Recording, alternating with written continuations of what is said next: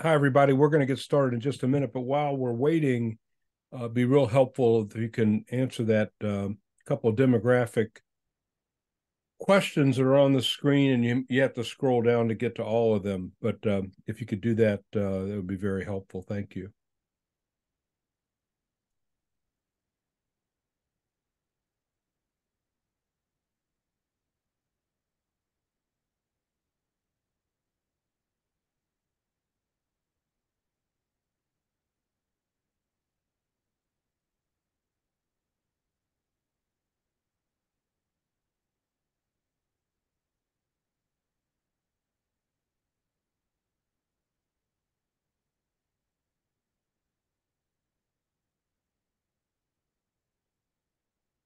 We still have folks joining, so I'll give it another minute or so, and then we'll get started formally. Again, if you're just joined, please answer the demographic questions that are on the screen now, and um, you have to scroll. There's 3 total questions.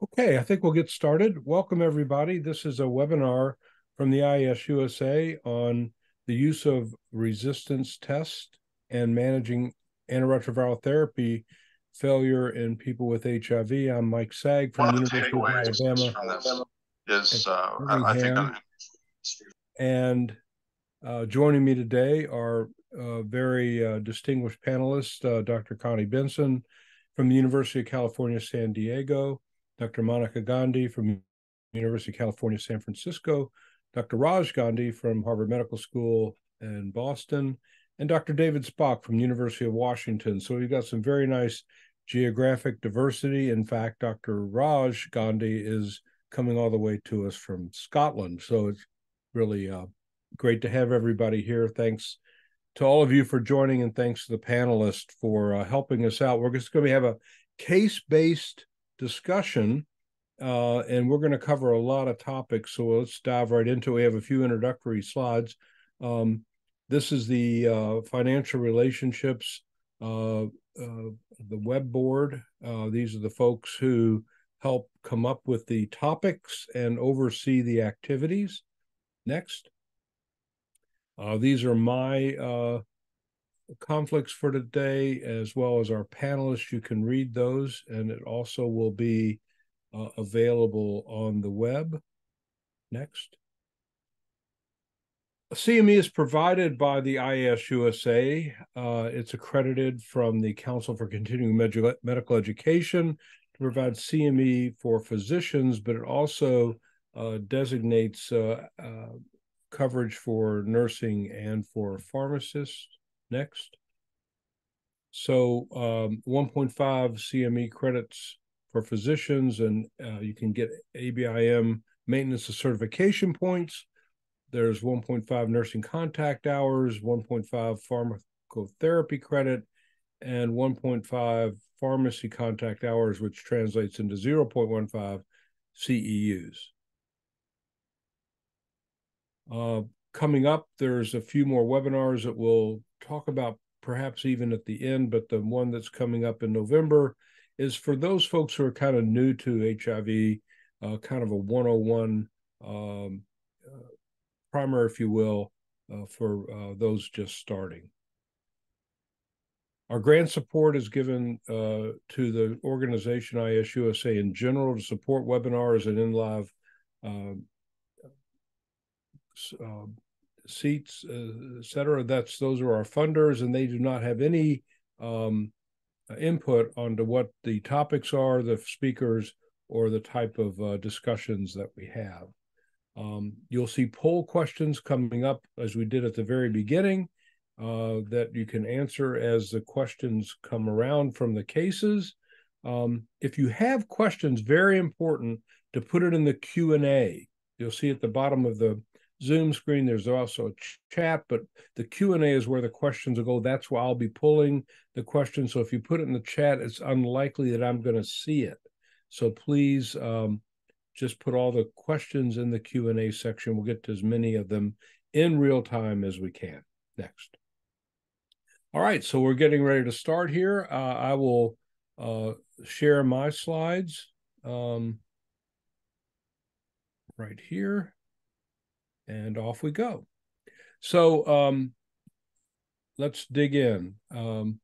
We've just talked about that. Learning objectives are to identify antiretroviral therapy failure and subsequent treatment options in those with HIV, entering their first regimen as well as those on second regimens and beyond, when and how to use resistance tests in those settings, and designing an effective regimen for multi-drug resistance.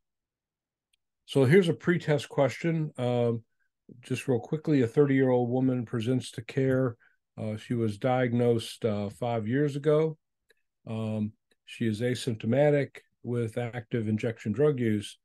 Her initial lab values at a HIV RNA level of 128,000, CD4 count of 150. She started on TDF, intracitabine, and rilpivirine with intermittent adherence. Now she returns that her viral load is 12,000, CD4 count of 250. Genotype shows both a 184 and a K65R. What is the least likely to work in this setting? Go ahead and vote, and we'll see where we are.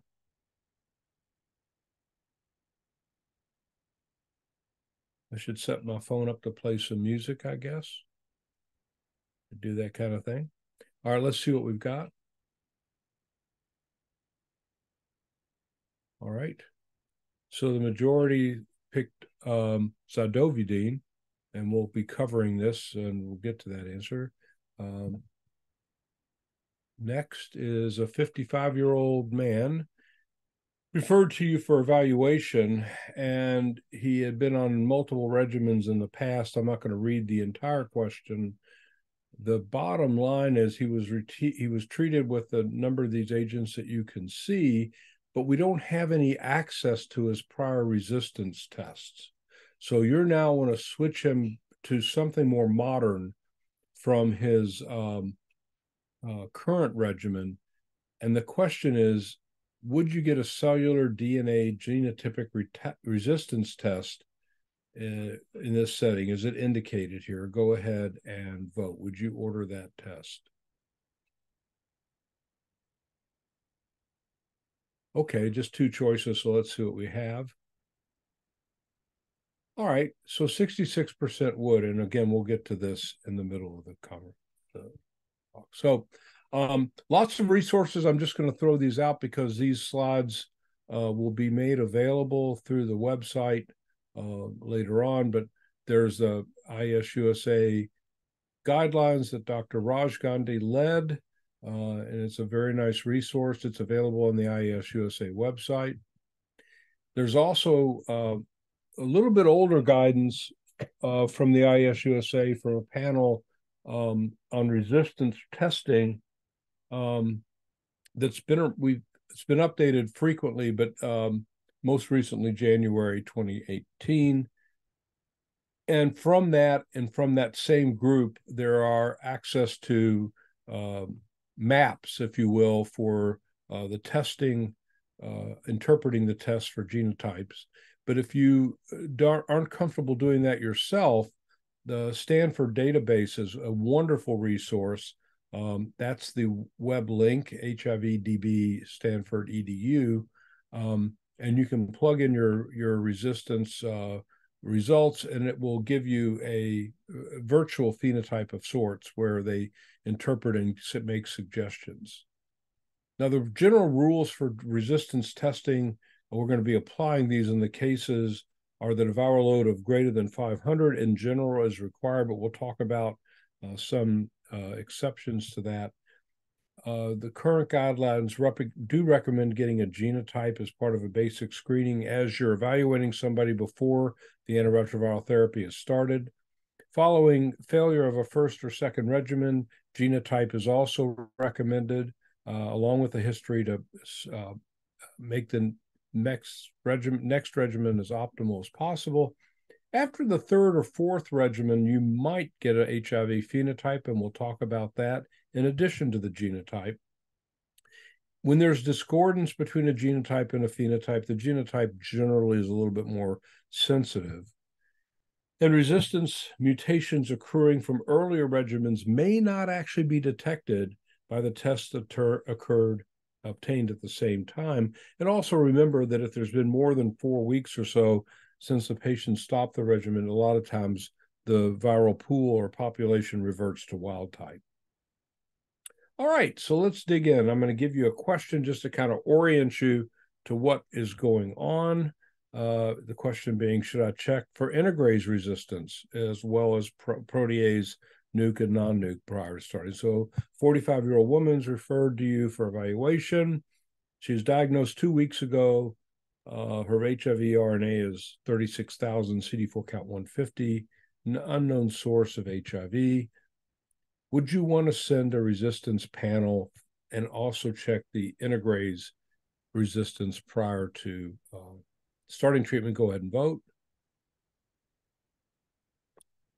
Again, this is yes, no, not sure, so we'll make this a relatively short response time.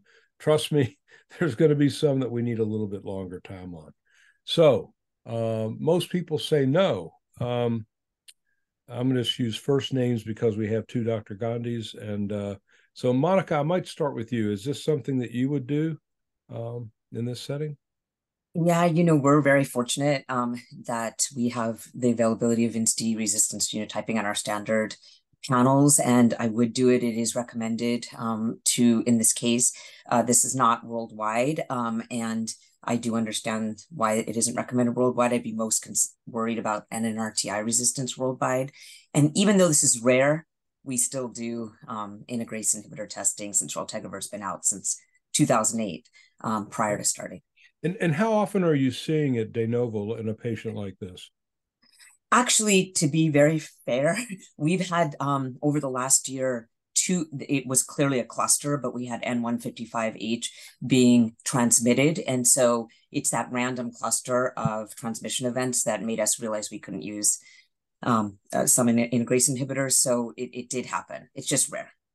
It's rare. David, how about at UW and in your educational activities? Are you recommending that now? So in our experience, we've not routinely been doing these at the University of Washington through our Harborview Madison clinic. We have to order the integrase as a separate panel, so essentially doubles the cost.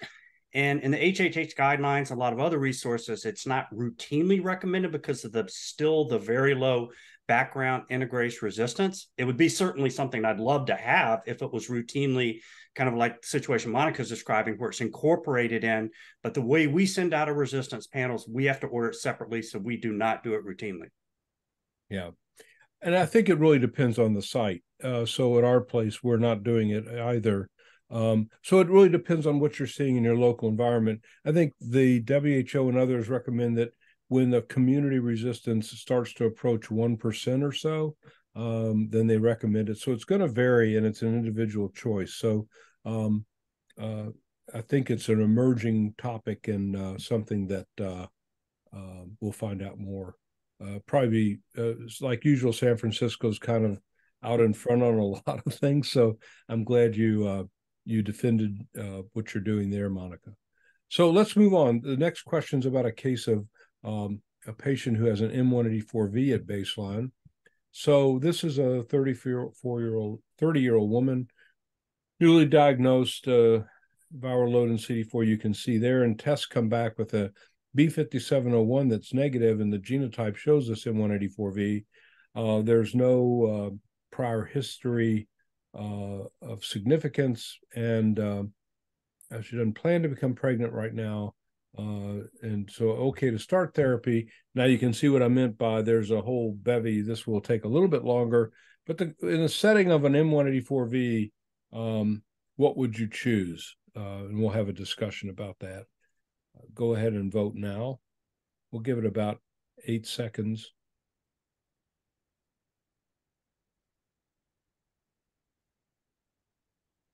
Okay, let's see what the group said.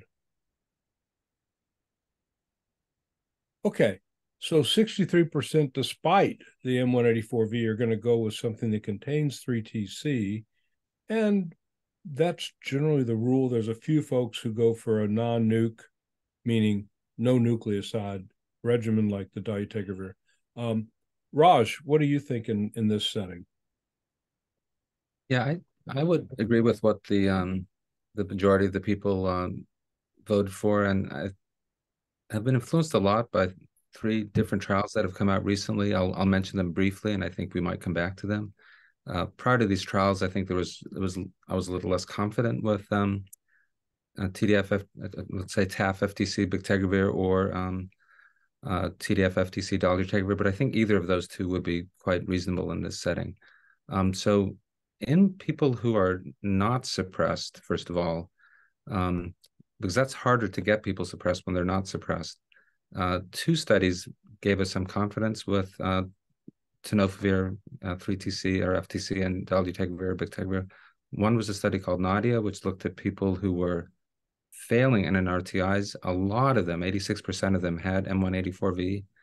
And in that study, people who got tenofovir with 3TC and either dolutegravir or boosted darunavir did very, very well. Over 90% of them got suppressed. A second study, also in people failing an NNRTI called D2F, got very similar results. So I think that's why many of the audience voted for a bictegravir or dolutegravir regimen with TAF or TDF and 3TC or FTC, and I would agree. And then lastly, a study that's informative called 2SD looked at people who were already suppressed. So they're already suppressed on a PI-containing regimen, but it was done in Africa, and all of these people were on a PI because they had failed NNRTIs, and again, a lot of M184V would be anticipated. And again, dolutegravir plus 2 nucleosides did well. So I'm now comfortable using dolutegravir plus tenofovir FTC or bictegravir plus tenofovir FTC in people like the patient Mike's presenting to us. Yeah. And Connie, do you agree with that, or you have another opinion? No, I think Raj has outlined the salient studies, and I think they're all pretty convincing that you can adequately treat an isolated M81 or 184B mutation in individuals with a standard dose of our current regimens, including 3TC or FTC. So I think I feel quite comfortable with that. Okay. And maybe I'll just add, this study that Mike has up is a 4th study. Again, once you're suppressed, this is really showing quite clearly that you can keep people suppressed with one of these regimens, but I'll let Mike walk through this. Right. Okay. So, David. Yeah, the only other point I want to make is that we've gotten very comfortable with this with a high, bictegravir, dolutegravir as the anchor drug. So for clinicians out there, I just want to make the distinction.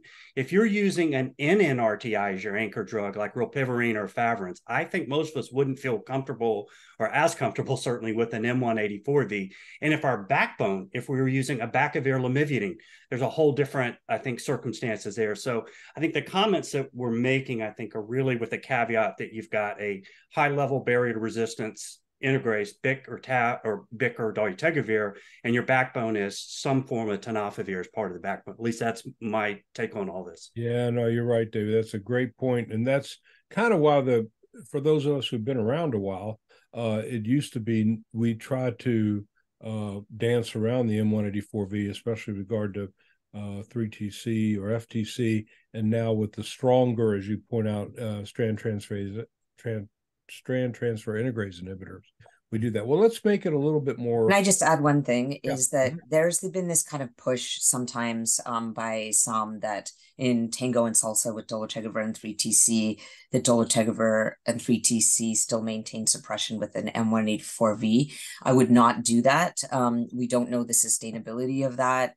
that has been kind of a message sometimes that's being put out about dolutegravir 3TC, dolutegravir, no, nothing should be monotherapy. So I really would dissuade any messaging about that. Right. That's a really key point. Thank you. All right, well, let's make it a little more complicated and challenging. This was one of the pre-test questions, we don't have to spend as much time presenting it. This is the woman who had been on TDF, FTC, rilpivirine, not taking the drugs regularly. She comes in with virologic failure, and the genotype, while she's on this regimen, shows both mutations present. So what would you choose at this point? We already asked this, but let's see if anybody's changed their mind. This is a little bit more broad group of choices than what we gave at the pretest. Some really good options, I think, and some maybe not as good. So let's go ahead and vote.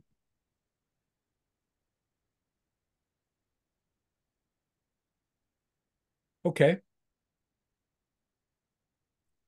So it looks like a lot of folks stood with FTC and TAF as a nucleoside backbone, despite the M184V. 5% went with zidovudine, which is a little bit less than what we saw earlier. And interestingly, about 25, when you add it together, 33% of folks went with a regimen that was non-nucleoside in the sense of no nukes, literally, including the injectable. So, David, let's hear your take on this. I mean, it used to be that anytime we saw K65R, we knee-jerk to give zidovudine. Yeah, I totally have changed my approach to this over the last several years based on the data and especially the studies that Dr. Gandhi just mentioned. So I used to always, use a 4-drug regimen if I saw a K65R, but based on the data that's come out, I now would feel very comfortable, again, with sort of very similar approach with BIC-TAF FTC or dolutegravir TAF FTC. I also think the option with boosted darunavir is very likely to also be effective. Just in general, we use less boosted PIs for all the other reasons we don't use them with drug interactions and so forth. So I just will say I think I've really changed my approach on this. The only caveat to mention is that the one patient I'd be a little bit concerned about is maybe somebody who's going into this with a really high viral load.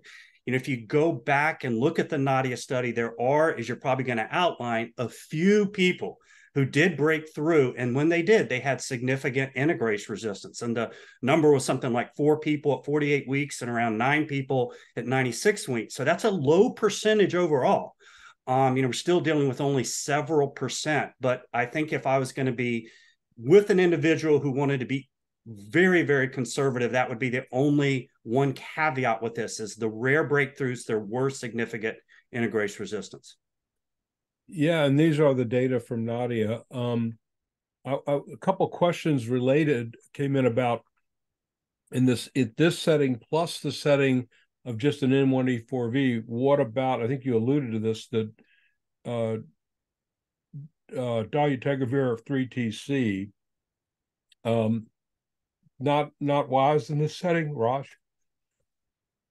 No, I think as Monica said, if you've got the M184V, dolutegravir 3TC is too fragile, wouldn't use it. You're essentially giving monotherapy. I think this is I would like to kind of reiterate the message that David was saying, which is that you can use dolutegravir plus tenofovir and 3TC. You should probably be aware, though, that there's this 4% rate of resistance emergence. There was no resistance in the boosted darunavir group. So if you want to be especially careful, maybe they have an extremely low CD4 count, maybe they have a very, very high viral load, then you might go with that tenofovir FTC and boosted darunavir option. Or you could use an option of boosted darunavir plus dolutegravir. There are now data in treatment in people who are not virologically suppressed, that D2F study that I mentioned before, that support that as an alternative as well. So it depends a little bit on the particulars of the patient. Do they need a regimen that doesn't involve a PI for whatever reason? Is there tolerability issues? But yeah, both of these, all of these regimens are now good ones, the ones that we've mentioned.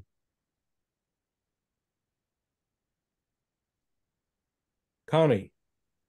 Yeah, I was going to make a similar point to the one that Raj just made, but highlighting the fact that this, there's a little obviously more forgiving scenario if the patient's suppressed at the time you switch. And this patient was not, still had a viral load of 12,000 copies. And the other issue, one of your choices on, I think, would be a pretty wrong choice, and that would be cabotegravir rilpivirine, since she failed on a rilpivirine regimen and was not virally suppressed at the time you're switching therapies. So that's probably among the choices one you wouldn't want to use. Monica. So two additional points from what excellent points that people have already made. One is that we reached for zidovudine prior to this with the K65R because we thought the K65R conferred hypersusceptibility to AZT. And I think this once and for all told us that we didn't have to use AZT with the K65R. And I thought that was really helpful, probably tolerability, but nonetheless, I think it's gone, and how much TDF, even though you think K65R wouldn't work with TDF, there really is really strong evidence with it in STIs that you can use it. We don't actually have the similar data for bictegravir, just to be fair. The Nadia was with dolutegravir, but not with bictegravir. So you're extrapolating. And then the final point I'd make is Emerald study, which we didn't talk about, but this is with darunavir in the face of NRTI resistance. Darunavir CoB, TAF FTC, actually really high rates of suppression, even when there were some K65R. So that gives you even more advantage that if you really want to be careful, it's the darunavir with TAF FTC versus dolutegravir in someone who has unsuppressed viral load. And this person was started on rilpivirine, even with a viral load of greater than 100,000, which wasn't what ECHO and Thrive would have told us to do. So I think there's like Connie said, there's too much underlying questions of resistance. Right. I think the surprise to me in this study on Nadia was just the power of these other regimens. The zidovudine of 85%, you almost could anticipate because of experience with tolerability from going back to 1987, when a lot of us started first using it. So there are some other studies here, as you all alluded to. This one is looking at dolutegravir darunavir that did pretty well, at least compared to darunavir and 2 nukes. And then, so the take-home point, I think, for all of this is that we are now seeing data, good, well-done studies that show that, again, as we've emphasized, that the backbones of, I want to be careful how the anchor drug of an integrase inhibitor really is a game changer. And also the notion of using two together. Monica, real quickly, if you could comment on the use of injectable cabotegravir rilpivirine, and this woman had been on rilpivirine, but there was no demonstrated resistance. How would you put that together? And this is a person who's been having trouble with adherence. I mean, yes, you're asking me because we've been using a lot of cabotegravir rilpivirine in people even with viremia at Ward 86 and where I work. And so we do think more about, can we use cabotegravir and rilpivirine in someone who has a hard time taking the drugs, because maybe it's better to just have something than can't take the drugs. But I agree with Connie that though we didn't get an NRTI rilpivirine mutation, just has had so much exposure to rilpivirine all this time orally that there's probably something that we don't know. And to be honest, if she couldn't take oral ART, this is going out of limb, but we would put her on lenacapavir, cabotegravir, rilpivirine, and we're going to be submitting a case series to Croy about lenacapavir, cabotegravir in these cases. So we're really interested in that combination. Again, if you just can't take oral ART, you can't take it, and we do have lenacapavir. Right. So we're going to get to some of that in a minute. There are a few quick comments in the chat, or in the questions, that WHO is still recommending AZT in this setting. I think they're just waiting for maybe the data to be digested a little more. I suspect that might change in the next year or so. And So, Mike, there is a little data that you might want to talk about, because there's two questions in the chat about why you couldn't use dolutegravir 3TC. And, in the studies with that two-drug combination, most of those data were in the presence of an M184B mutation alone, not in combination with a K65R mutation. And although people with a low viral load may still be suppressed with dolutegravir 3TC for a period of time, I would still be a little more worried about the exposure with the compromised activity of 3TC, even though it may still retain some activity. That regimen is weaker, and there are other options. So, and I think people have also, different thoughts. Right. I think that you have other options, and if you do develop a breakthrough on that regimen, and you start running the risk of loss of the transfer integrase inhibitors, doesn't seem like in that setting it's really worth the risk. So what do I do with a patient who has persistently detectable viremia? So this is a 55-year-old guy referred in. He's been treated for a long time, diagnosed 24 years ago. Recently, his viral load is 85. Prior value was 62. CD4 count has come up over the years. Multiple different regimens, like a lot of our patients have had. Now sort of settled down into dolutegravir boosted darunavir and 3TC, but you don't have any historical resistance tests available. Would you change his therapy now? Would you just kind of keep him on what he's on? Go ahead and vote.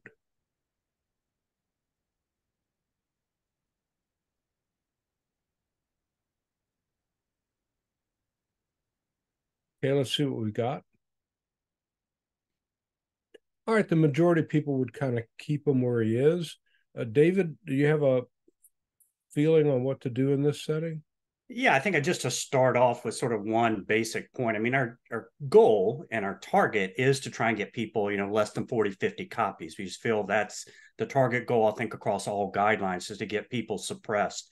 I think it's also important to define low-level viremia and virologic failure. And I think in terms of most recent definitions, low-level viremia is typically somewhere hovering between 50 and 200, with virologic failure really being the term when you cross a threshold above 200. So one point with this case is you really are talking about somebody who's hovering with low-level viremia, and even on the low end of low-level viremia with less than 100 copies. So I would feel very comfortable staying the course in this case, and really would define this as low-level viremia. Kind of coming back to my comment earlier, years ago, if I'd seen low-level viremia on person on, say, rilpivirine or favirenz as the anchor drug, I would maybe not feel so comfortable just watching and waiting. The only other caveat when I do see low-level viremia, tend to monitor these people a little more closely. When we see people and they've had suppressed viral loads for years, we're following them, twice a year, 3-4 times a year, maybe, but not in this case. This is somebody that I wouldn't see twice a year. I'd probably want to keep an eye on this. The last point to make is, one good news is, we like to have everybody suppressed from a transmission standpoint, but most of the data that when they looked at U equals U was really with virologic cutoffs of less than 200. So I think even at this level, there's still probably a very big and profound benefit in terms of transmission, reduced risk for transmission. Right.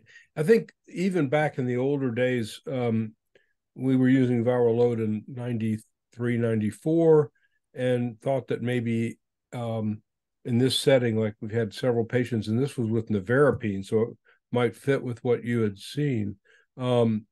Intensifying the regimen did not change things. And part of the reason kind of goes back, or actually the whole reason, goes back to this diagram where you have infected cells, and this cycle is really what we're blocking when we use antiretroviral therapy out in here. And so the question then is, are we getting a complete block And if so, where's the residual virus coming from? And I think there's a lot of evidence now that block is really 100%, even in the setting like this patient. And it's these residual cells up here, the long-lasting reservoir cells, if that's what you want to call them, that when somebody who had an initial viral load that was very high, that reservoir is a bit larger than, say, somebody who had a baseline viral load of 5,000 or 6,000. And these cells periodically release virus that doesn't go on to infect a de novo uninfected cell. So this is still blocked, but there's enough virus being spit out of these cells where you can detect it. And we see this commonly. Changing the regimen won't help. Intensifying the regimen won't change it either, because the biology really says that these are folks who don't need any further antiretroviral therapy. When we get the cure and we get rid of those guys without having to do a bone marrow transplant, then we can readdress that. Speaking of that, let's talk about blips in a sense. This is a 48-year-old guy infected for 2 years, had really nice response to a bictegravir-based regimen, remained undetectable until about 4 months ago, came in for a routine check, and he had jumped from less than 40 copies to detectable 91, so brought him back in 2 months. And not only did it not go back, it went up further, got concerned, and then brought him back again, and now he's at 220. And he claims full adherence. And this is a guy I took care of, and I actually believe him. At least I did believe him. So the question is, do you believe him? So is it intermittent adherence? Is it occult recreational drug use where he stops taking medicines every now and then? Use of multivitamin, de novo resistance just occurring out of the blue, or some Russian bot that came in and messed up the results? Let's go ahead and vote.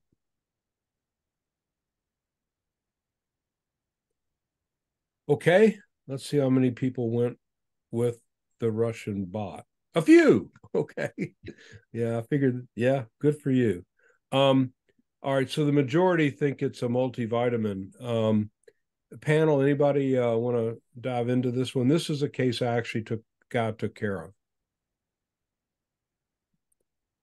Yeah, so ahead, I'd just like to make one comment, and that's that I wouldn't really define these as blips.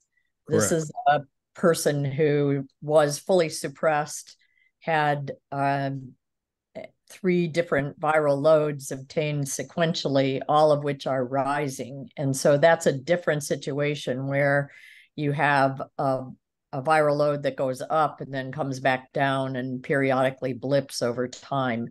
So this is much more suspicious for something interfering with the activity of the antiviral therapy and on its way to virologic failure. So whatever the cause, and I agree with the rest of the audience, I think exploring the multivitamin issue with and whether it contains cations that are interfering with the integrase inhibitor is an important concept here for someone who otherwise has been fully adherent. But this is a different situation than just your average blip scenario. Right. The one thing is, I'd say we have these bodybuilders, and it's not just multivitamins, but these supplements that people can take with protein have a lot of zinc, and that cation can interfere with that INSTI integration. So ask about stuff to make yourself bodybuild. Yeah. So, all right. I don't throw trick questions out there very often, and my use of the term blip was deliberate. And Connie, you picked up on it immediately. That if we go back to the parent slide here, this would have been a blip if it had come back down. So that would have been a blip. It didn't come back down, and that's the point. So I tried to kind of help us define what a blip is. So you've done that nicely, and the panels picked up very well. This was the true story here. Was I called him and said, "Have you started anything new? Anything?" He said, "Yeah. I started this multivitamin 4 months ago." And I said, "Do you have it with you?" He said, "Yeah." And I said, "Read me the ingredients." And it had magnesium and calcium and a few other things. and that was the problem. So we got him off the multivitamin, and his viral load came right back down. Raj. Yeah, I wanted to obviously I agree with what's been said. The multivalent cations, to think of the zinc, the iron, the magnesium, the calcium. One thing that sometimes comes up is whether dietary calcium has an effect on dolutegravir, bictegravir, and selected calcium, and it really doesn't. It's the supplement, it's the kind of the pharmacologic doses of these multivalent cations, and also doesn't matter if you're taking potassium. The monovalent cations don't matter. So it's really pharmacologic multivalent cations. Dietary is okay. Right. So one of the questions from the audience is, does U equals U still pertain to people that have, let's say, less than 200 copies? Monica, I think you've looked into this a lot. Well, to coincide with the IAS 2023 meeting, the WHO commissioned a big Lancet review that was published simultaneously with the meeting about less than 1,000 being associated with essentially negligible forward transmission. And we've always said 200 because opposites attract, and the Partners Positive study, those were less than 200. And the data is a little bit less robust between 200 and 1,000, because it's not these huge places where people are having a lot of condomless sex acts. But I will say that the WHO has been very clear. They put out a brief in July of this year saying that they believe less than 1,000 is the cutoff for not being able to transmit forward. And that is the current guidance from the WHO, which is also their cutoff for people living with HIV to maintain a viral load less than 1,000. So it's interesting that there's differences between CDC and WHO in that way. Well, right. What's interesting too is that number actually goes way back to the original Rakai study that was done. That was a lot of the data. Yeah, exactly. Yeah, looking at transmission from discordant couples. Pardon? That was from discordant couples in the Rakai district, and those individuals who had less than 1,000 copies didn't transmit to one another. So I think those data have held up over time, but led to the celebrations at IAS 2023 say 0, and so I think it's important to use 1,000. So one of the questions here is, how would you expect the viral load to get with the cation drug interaction? In other words, what's the process on that? It has to do with the integrase inhibitor itself, right? And it inhibits the absorption, is my understanding, from the gut, but it also has intracellular interaction as well. The interface with the integrase itself, just like fluoroquinolones, magnesium and zinc interface with the fluoroquinolones activity, the same with integrase inhibitors and the integrase enzyme. Right. David? Yeah, the only point I'm going to make, and that I agree with exactly what Monica said, because the integrase has this catalytic triad where usually there's 2 magnesium molecules, and essentially what people are taking are competing with that's essential for the integrase binding. The only other point I would make is I think we all deal with this a lot in the clinic where things aren't going, or they don't match up with what's being said. So somebody's saying they're adherent, but yet the viral load is rising. And I think this case should be differentiated from a scenario that we often get asked about. And that's someone says, I'm not missing a single pill, but the viral load goes from undetectable to 50,000. And I think that's a case that we see, and usually and we do a resistance test and there's no resistance mutations. And I think I just want to contrast with this, where it seems like there's a really good explanation. And the scenario I just presented, I think that's usually where somebody has just, for some reason or another, has stopped taking medications altogether. And I think there's a different kind of problem solving that may be needed in that circumstance. But I mean, I'm sure, Mike, you've seen this where you get a number and it goes way up, and you just don't see that naturally and biologically happening on an integrase or boosted PI. You're right. That's exactly right. So, David, stay with us for this next case here.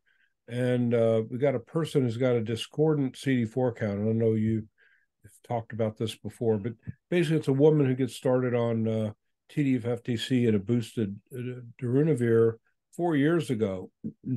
and her initial viral load was, as you see, but a CD4 count of 80. It's 4 years later, and she's been persistently undetectable, but the CD4 count has only doubled. That's it. Hadn't gone up any higher.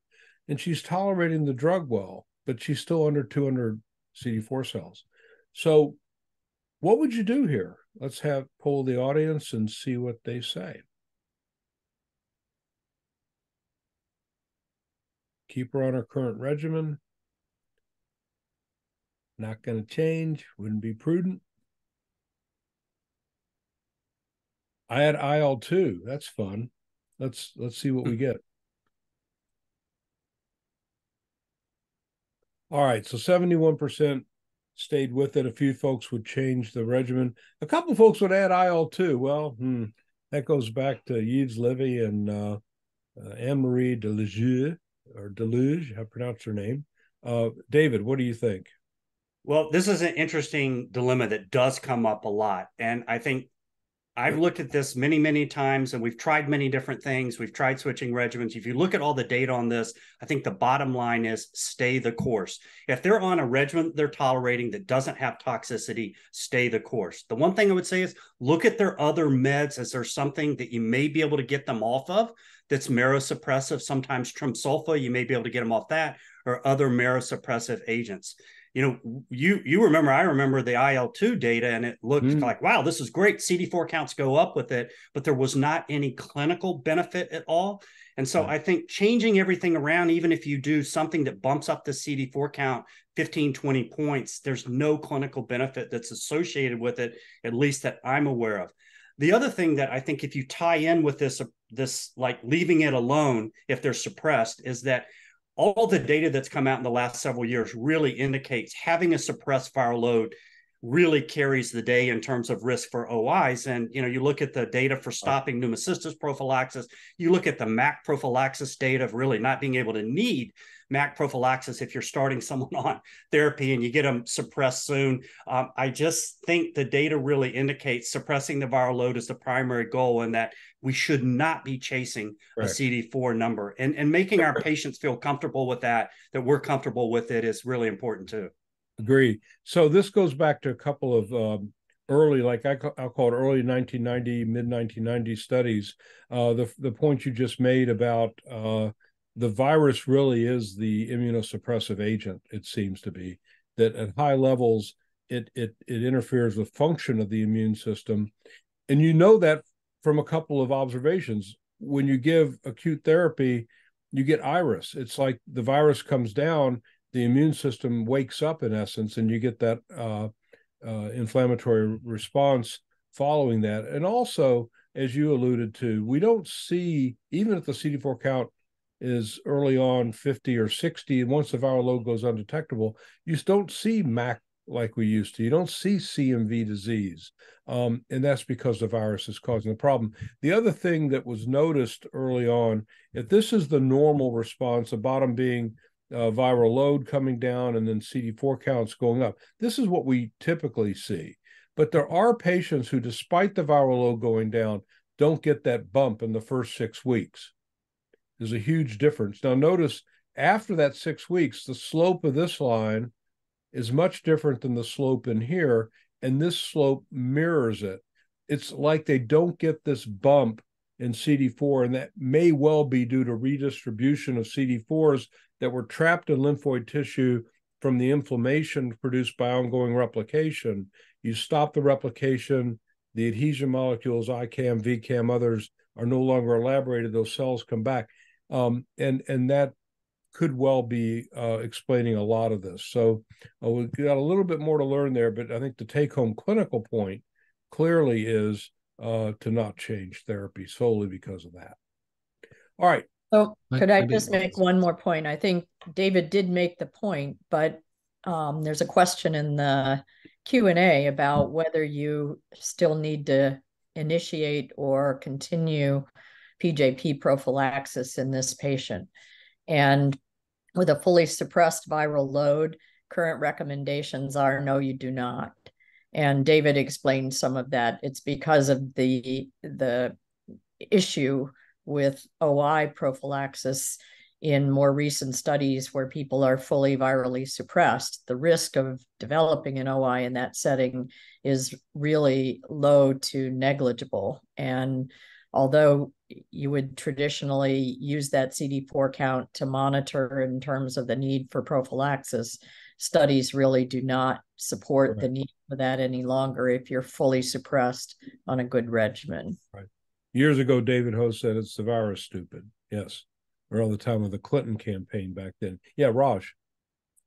The only additional points I wanted to add is some of the risk factors for an incomplete CD4 recovery. One is having a low CD4 to begin with, so advanced CD4, advanced AIDS, low CD4, probably because of lymph node fibrosis. You know, as you get a very low CD4 count, your lymph nodes begin to fibrose.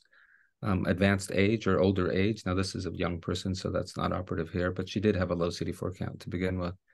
And then there are some data to suggest that hepatitis C co-infection leads to a blunted CD4 rise, probably because of hypersplenism from the hep C and hep C cirrhosis. One other med I wanted to throw out, in addition to trimethoprim sulfa, which you can stop, as has been said, in this person, she's been suppressed for a few years, is steroids. Steroids will lower your lymphocyte count and then will lower your CD4 count. So if she's taking prednisone or some steroid, just make sure that that's not the cause of your problem of the low CD4. Right. And then if it suddenly plummets, make sure that there's not lymphoma or something worrisome like that. Yeah. Right. So we have a couple of points. Manoj Ray is here, and actually we're going to get to that scenario later, Manoj. So we're asking about twice a day darunavir. Prophylaxis, we talked about this, stopping after a year, even if CD4 count doesn't go below 200, above 200, with viral suppression, and then comments about adherence and the systematic review. And plus, I think folks can scroll through these questions, and I think we're addressing most of these. Let's move on and talk about a scenario which we commonly see, especially as patients get referred to us.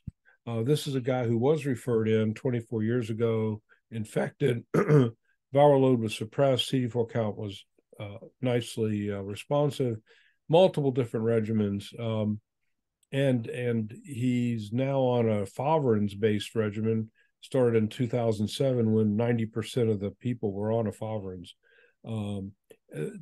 But now sort of the thought is to modernize the regimen, but there's no historic resistance. Would you order a cellular DNA genotype? Yes, no? Not sure. This is the pretest question that we're going to have a little bit of discussion on. Give it about 4 seconds more. Well, let's see what we got. Okay, it's about a 50-50 split. See, who wants to take this? Would any of you all order that DNA test? Would it be helpful? No. So I think the panel is going to say no. And anybody want to go through some rationale behind that?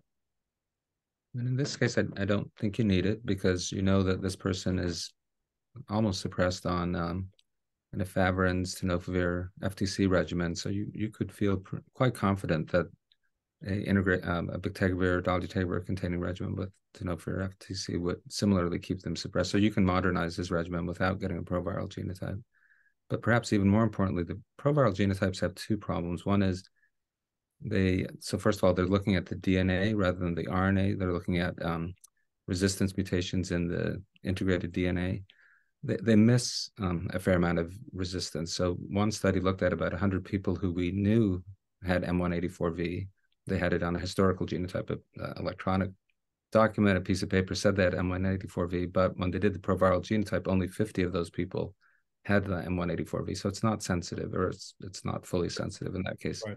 For M184V, only 50% sensitive. And then the other problem is it's not really validated. You just don't know if the resistance that you find in the DNA is in a defective virus. Remember, a lot of the virus in the DNA is defective, or whether it's in replication competent. So those are the two reasons you don't need it, and the issue with sensitivity and validation.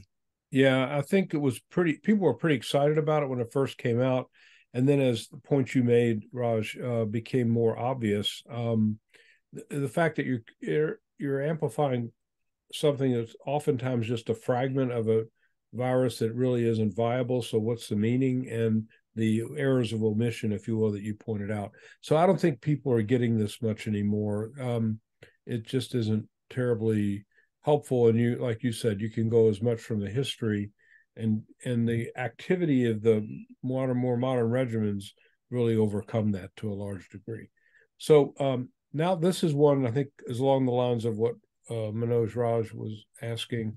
Manoj Ray was, here we go. So this is a 68-year-old who's been infected for over 20 years and has been recently on a twice daily darunavir regimen with TAF, FTC, and dolutegravir. So there you go, Manoj. This is your case. Poor adherence to 2015, but on that regimen suppressed for the last 7 years. They're distant genotype phenotypes, but generally speaking, would like a simpler regimen. So the question is, what would you do? Would you keep him on his current regimen, or would you just simplify to one of the standard initial therapy strand transfer integrase inhibitors or some other option? Go ahead and vote.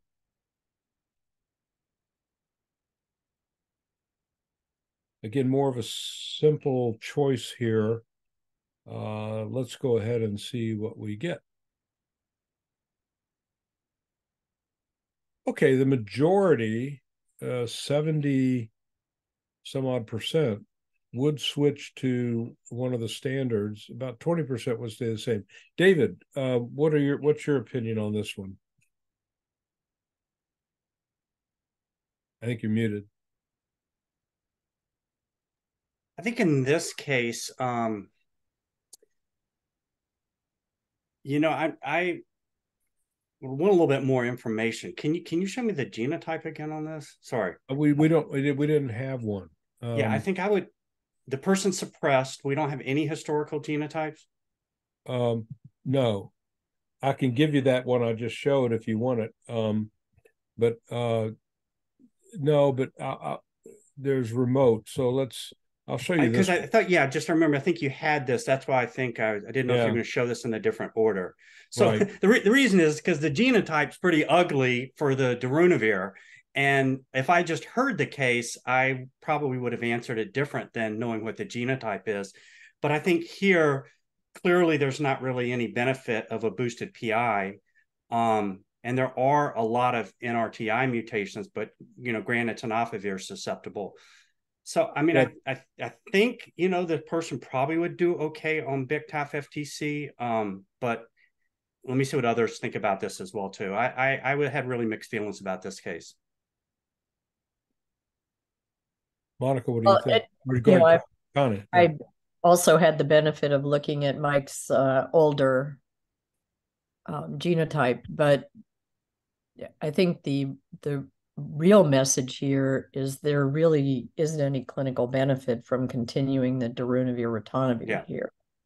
And what other choices you might want to use have to be done within the context of eliminating probably most of the NNRTIs and PI type regimens. So your choices are going to include recycling some of the NRTIs and using an integrase inhibitor.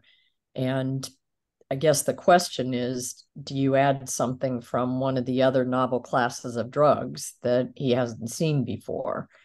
Right now, it looks like he's been fully suppressed for a long time on this regimen, and it's a regimen without really the benefit of the darunavir ritonavir twice daily. So I'm not sure you really need to go to one of the other, novel classes of drugs at this point. Right. So I think I would agree with your audience. I might try him on BIC-TAF FTC, and I think he would probably do well on that. Yeah. I think to David's point, with this is an older genotype, phenotype, but notice that this is kind of the point I was going to make. a lot of times if there's an M184V, which we know knocks out 3TC and FTC for the most part, not completely, by the way, it still has some residual activity. You get hypersusceptibility as indicated by the phenotype showing this is one, which is basically kind of a wild type, and sorry, it's 10, but here's one, and it's actually hypersusceptible. So the tenofovir-based regimen is going to be a little bit more active, even though the FTC isn't, and you've got full activity of the strand transfer integrase inhibitor. So I think that's the case. So simplifying is something we can do. And I think, Connie, as you're alluding to, you can start it, then you follow them kind of carefully to make sure that the viral load does stay suppressed. David? Mike, sorry, the only other point I wanted to make, and I thought you were going to go down the pathway of asking us about once daily darunavir versus twice daily darunavir here, and that's where I was going to start to go. And then I realized the genotype on this just shows darunavir is not an option. But somebody was asking about this. And if you go back and look at the Odin study, essentially once daily darunavir is fine if there are no darunavir associated mutations. You can have other PI mutations, but if you have no darunavir associated mutations, that study showed once daily darunavir was just as good. And simplifying, that's a really quick way you can get someone from 4 pills a day on that part of the regimen to 1 pill with boosted with darunavir Kobe. I think the interesting question, I'd love to hear what other people say.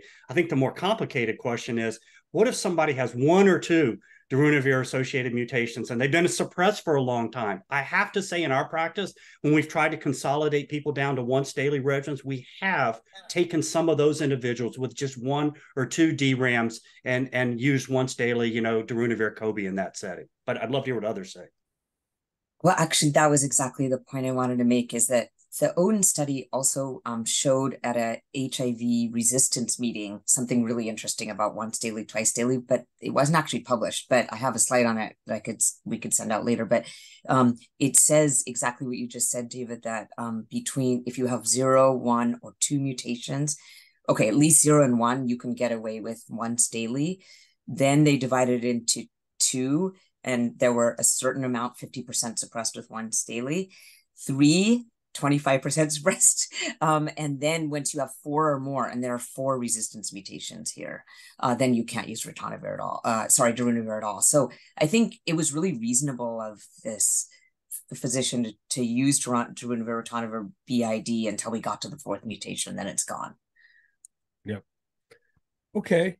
Well, as you sense, we're starting to get into some of the more challenging resistance questions, which I think was the real attraction to this whole webinar. So what do we do in the setting of virologic failure and poor adherence? Anybody ever seen a case like that? Okay. So this is a 41-year-old who's diagnosed in 2010. Initial viral load was low, and viral load was in the 160,000 range. Wild type genotype initially started on, like a lot of folks, as I mentioned already, a efavirenz-based regimen, had initial response, but had come off of the medicine and came back with a spiking viral load. He restarted the same regimen, was using meth, had trouble, and in about a year ago, had virologic failure, and had a K103N and a couple of other non-nuke changes, but then had one protease, L10I. That was it. But started on BIC-TAF FTC, which by everyone's agreement should work, but had poor visit adherence, poor medication adherence, and on the BIC-TAF FTC had a viral load that was starting to creep up, and were able to get a resistance assay that showed a couple of integrase inhibitor mutations. So now what? We just sort of addressed some of the questions of darunavir. So this is in most of the choices, all of them, in fact, unless you choose F. But then what else would you have in the regimen if that's where you're going to go? Let's go ahead and vote. A little more complicated.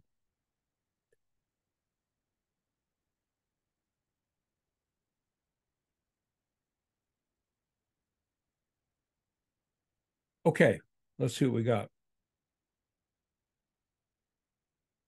All right, no obvious, clear consensus, including 15% of people who said, well, if it's R5 tropic, use some Maraviroc. I think the concept there is use active drugs. Maraviroc is twice daily, but let's see. Connie, what are you thinking about as you look at this case?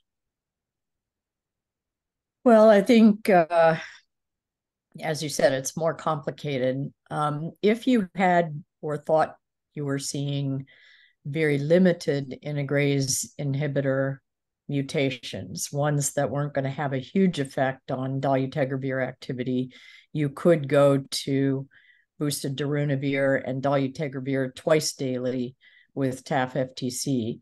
In this case, it looks like he's a failure on bictegravir, at least if I'm remembering your case well. And he's got a pretty scary looking resistance mutation. So that probably wouldn't be one of your choices. So now I think you're into the category of using combinations of other novel classes of drugs that he may not have been exposed to previously. Maybe recycling the NRTIs, the darunavir, cobicistat, and maybe in this case, Maraviroc makes sense.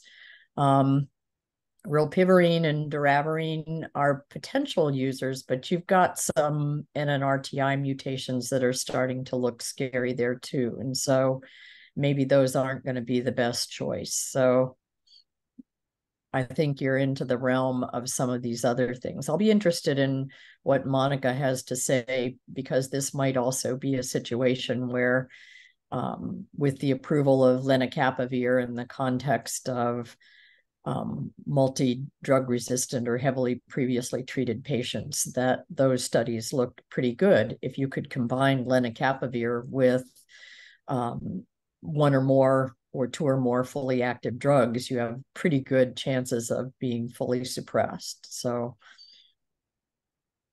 those are kind of the areas I'd be thinking about. Monica, what do you think?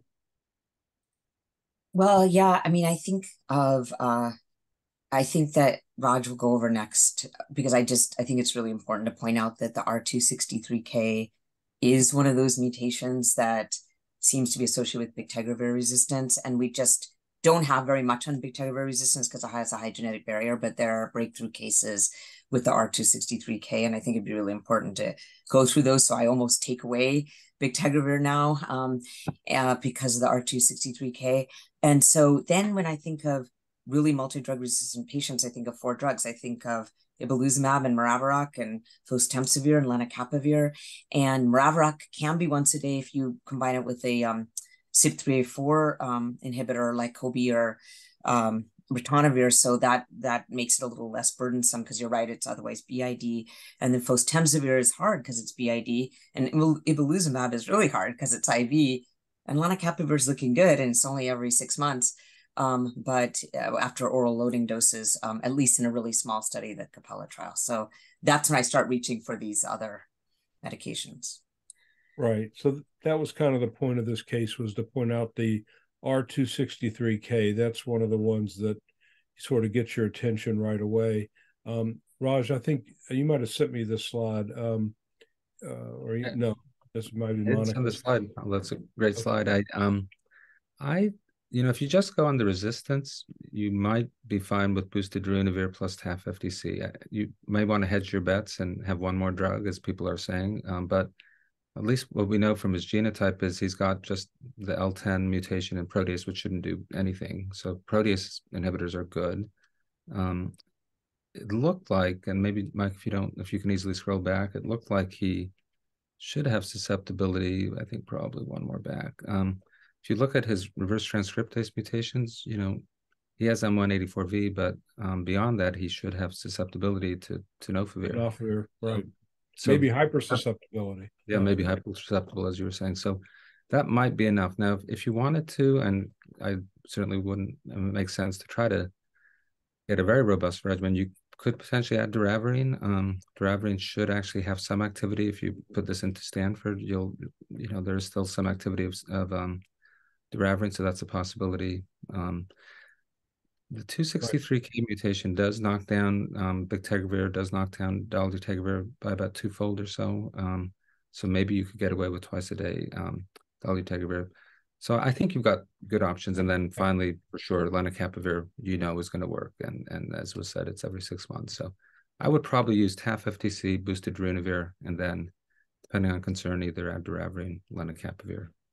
Yeah, one of the questions, there's a couple here. One is about how did the L10I arrive, and that probably was transmitted, I would guess.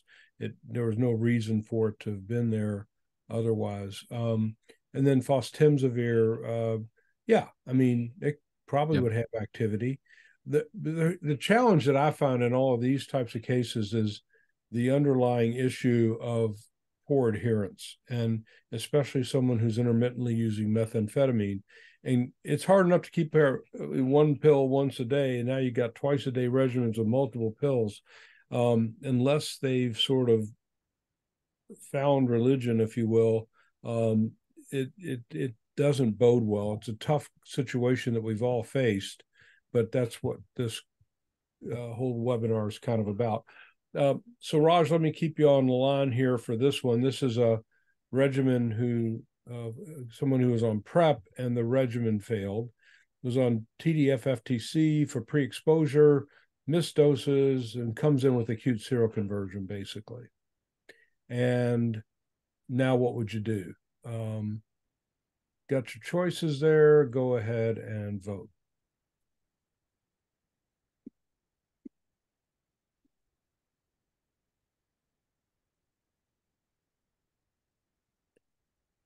Okay, let's see what we got.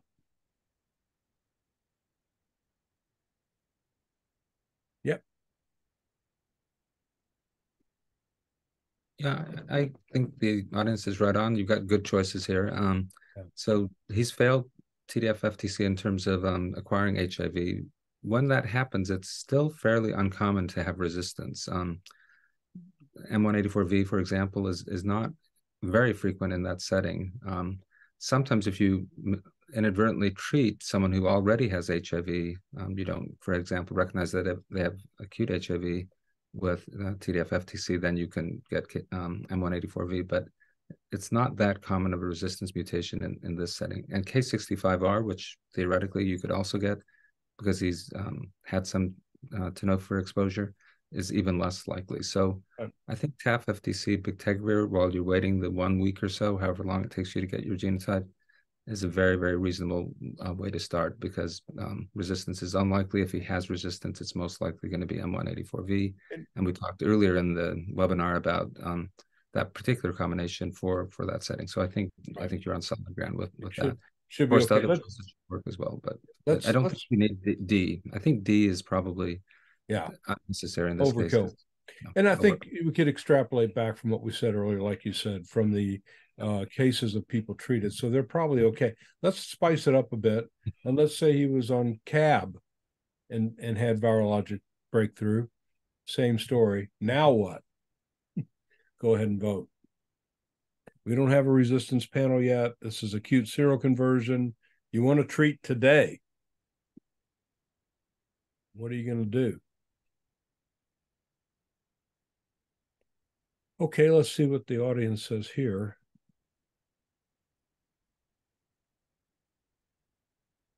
All right. Raj, let me stick with you for the moment, and then I'm going to expand out.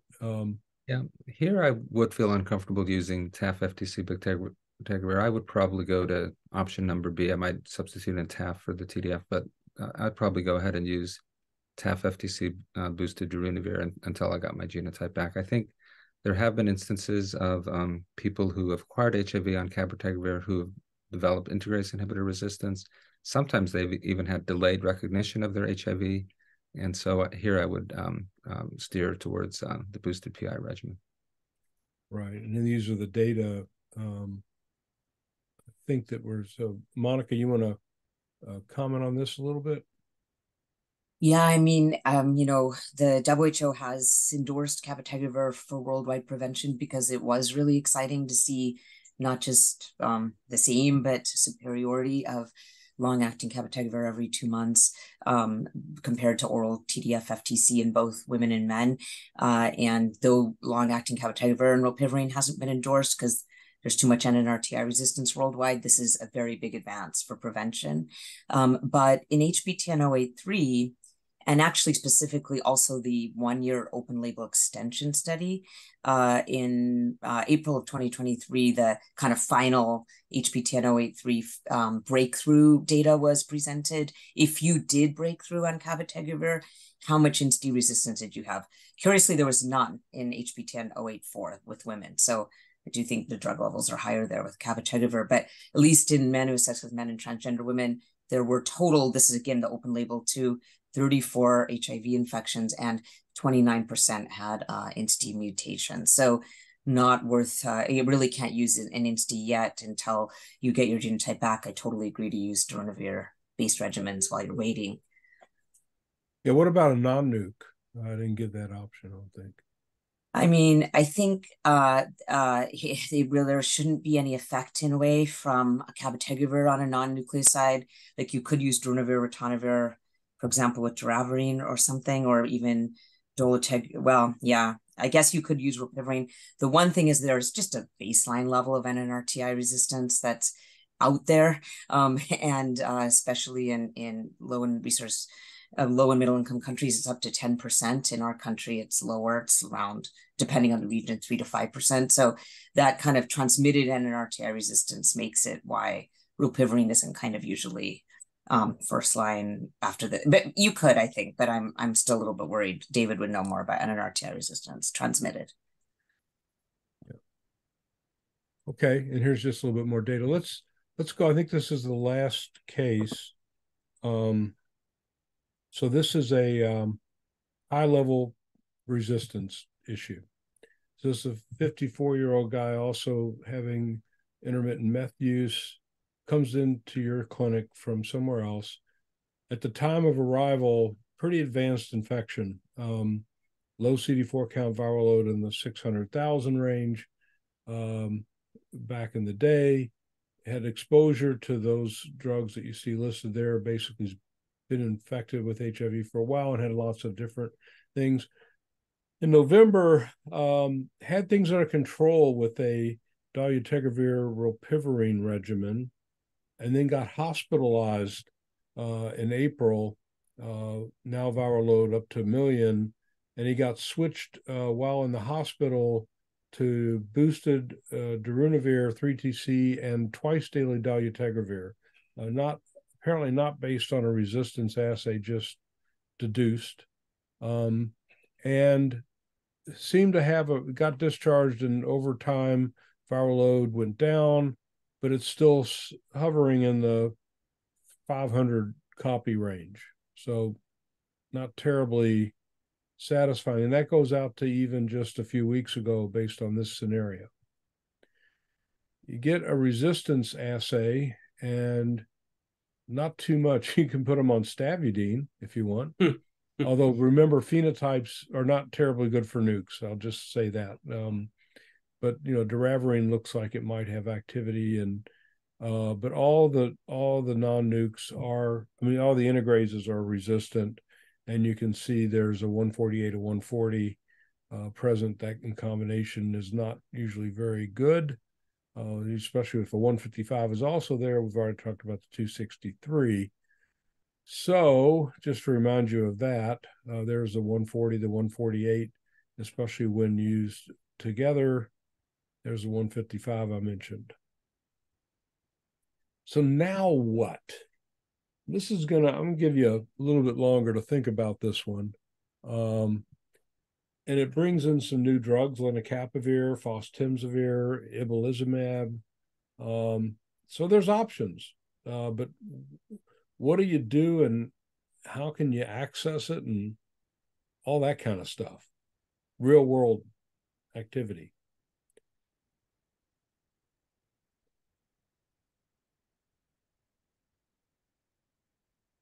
As Austin Powers would say, I think I've gone cross-eyed. So let's see what we got.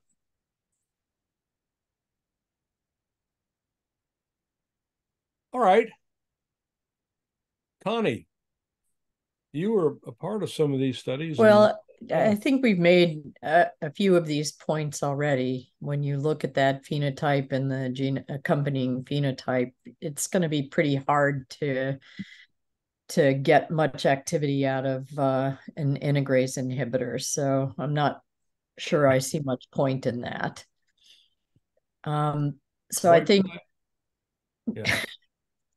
yeah, white flag. So I think we're now into some of the other drugs we've sort of just briefly touched on. But, and I have to say, personally, I'm not a fan of iberalizumab. I think the logistics of trying to give that drug and the basis for its use really isn't robust. And so I don't think I would use option H.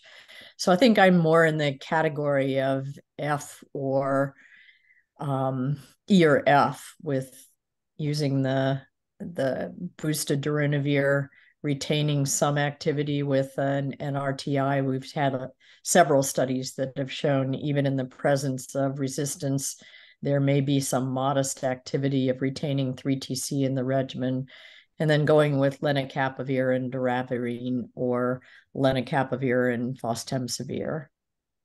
It's a more complex regimen, but at least you don't have to get into the intravenous use of iberalizumab. Mm-hmm. And I'll just say anecdotally, for those people who know Yiddish, I'm not sure who named this drug, but the term ibel means nauseated. Just saying. You can look it up, but if it's actually a great word, ibel. I'm nauseated. Ibel. Ugh. So anyway, others? Raj, Monica, David?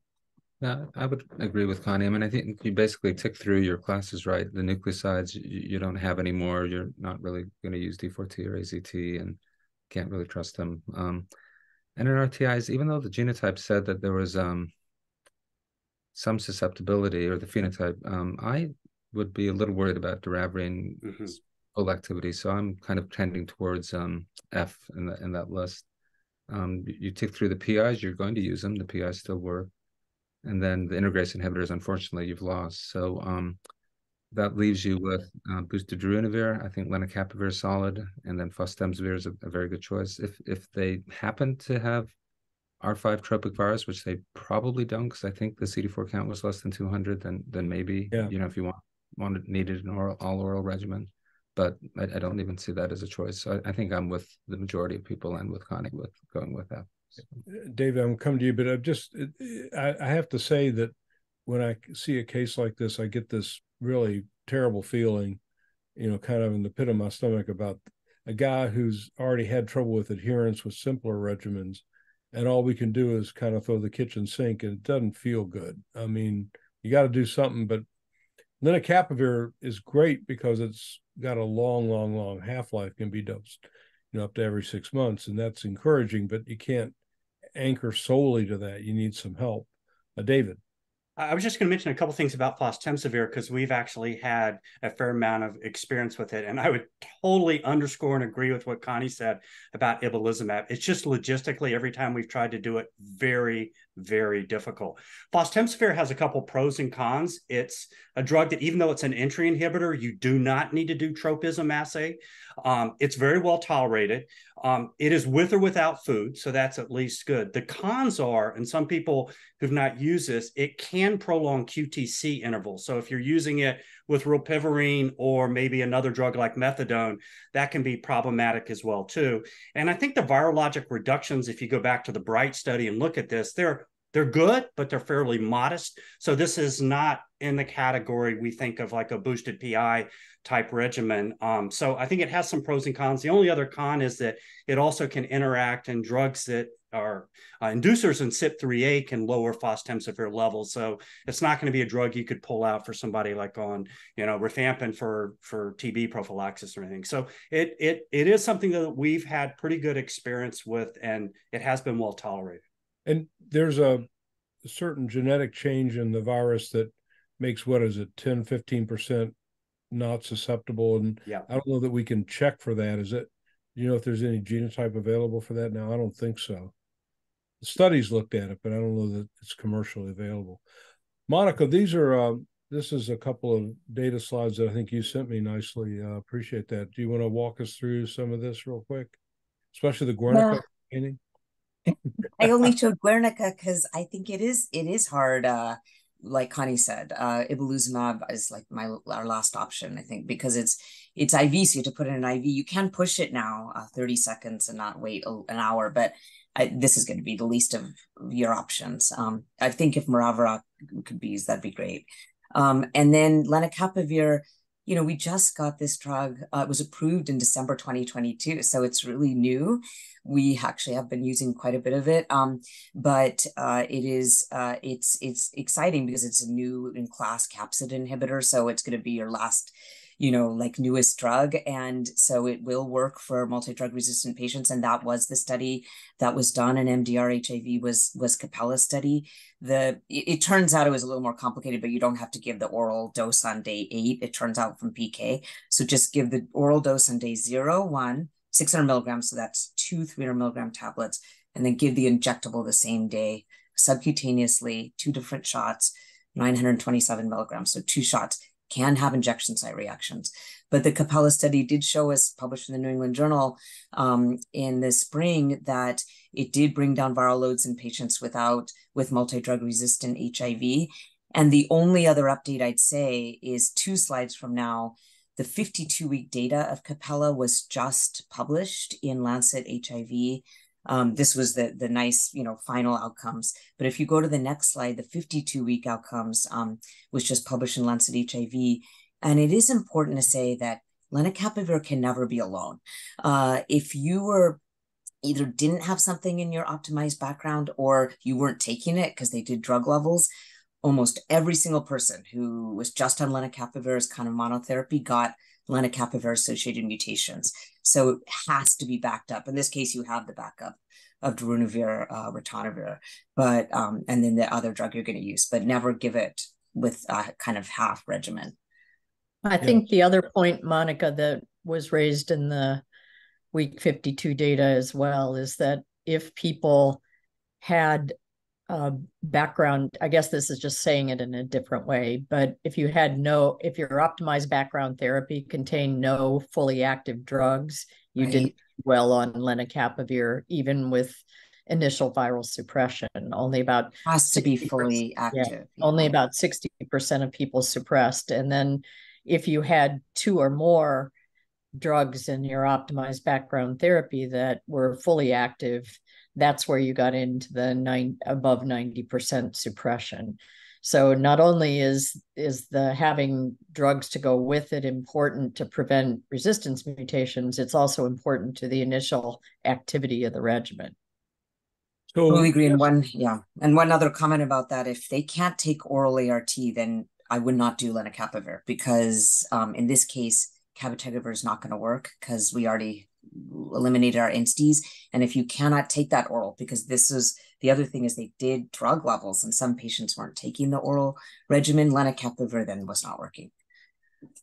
Well, this is fabulous. I guess the take-home point, I guess, for those of us who lived through the 60s and 70s, you have to channel your inner Jerry Lewis and tell lenacapavir they'll never walk alone. So they'll always have somebody with them. Okay.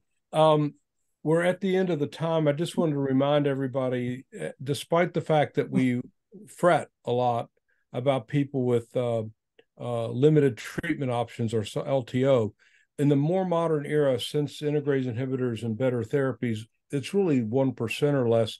And what's fascinating in this study from CNIX is that even those people who had limited treatment options, if you look over time, limited treatment options out in 2016 and beyond, the virologic response ultimately is similar to those who did not have limited treatment options. And I think we've seen that throughout this, throughout the webinar. So the people that gives us a lot of nervousness, spilkus, when we see, because they've got these complicated situations and poor adherence that got them to a point where the regimens failed, we could be able to figure that out.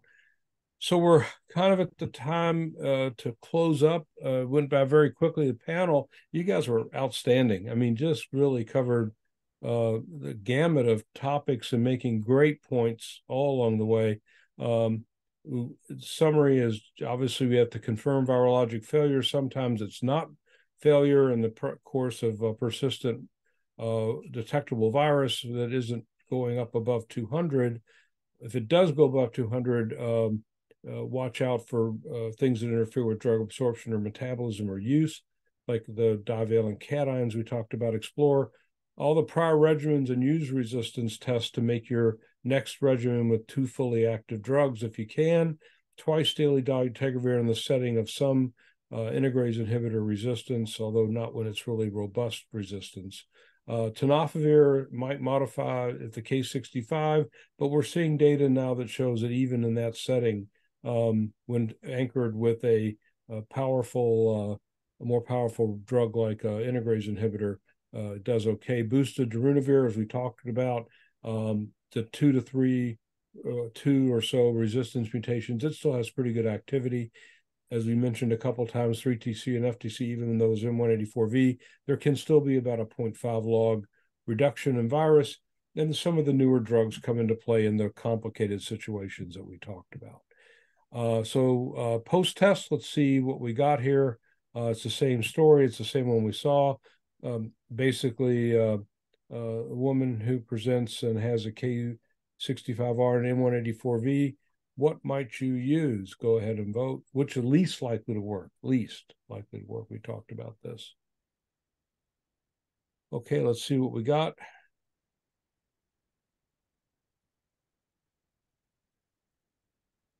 Survey says Richard Dawson. Okay, well, it's a bad question. It's a negative, but the zidovudine is what we were looking for there because of that the Nadia study that showed zidovudine had more toxicity issues. So we'll let you go on that one. And then the final question, is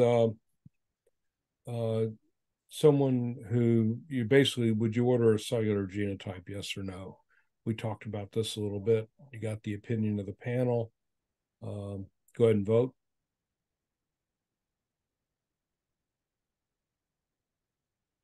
All right, what do we have?